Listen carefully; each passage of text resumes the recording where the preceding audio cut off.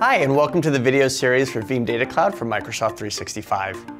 In this video, we'll be covering the Settings tab, more specifically, two different sections, both admin users and billing sections.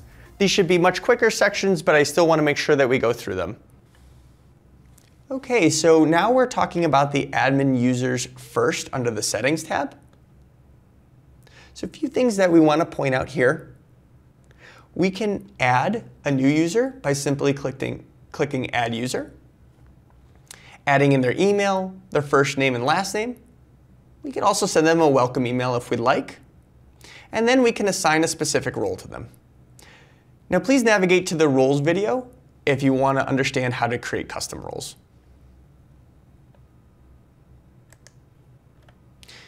Now, if you wanted to assign roles by group, we could go ahead and do that as well by clicking Assign Roles by AD Group.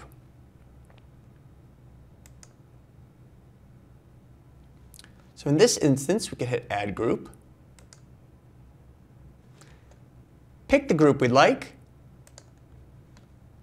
and assign them a role. And we would hit OK after that.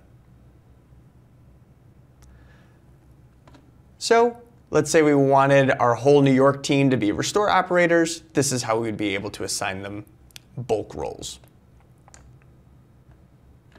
Okay. You are also able to bulk add users here as well by uploading a CSV file with one user per line in the format first name, comma last name, comma email.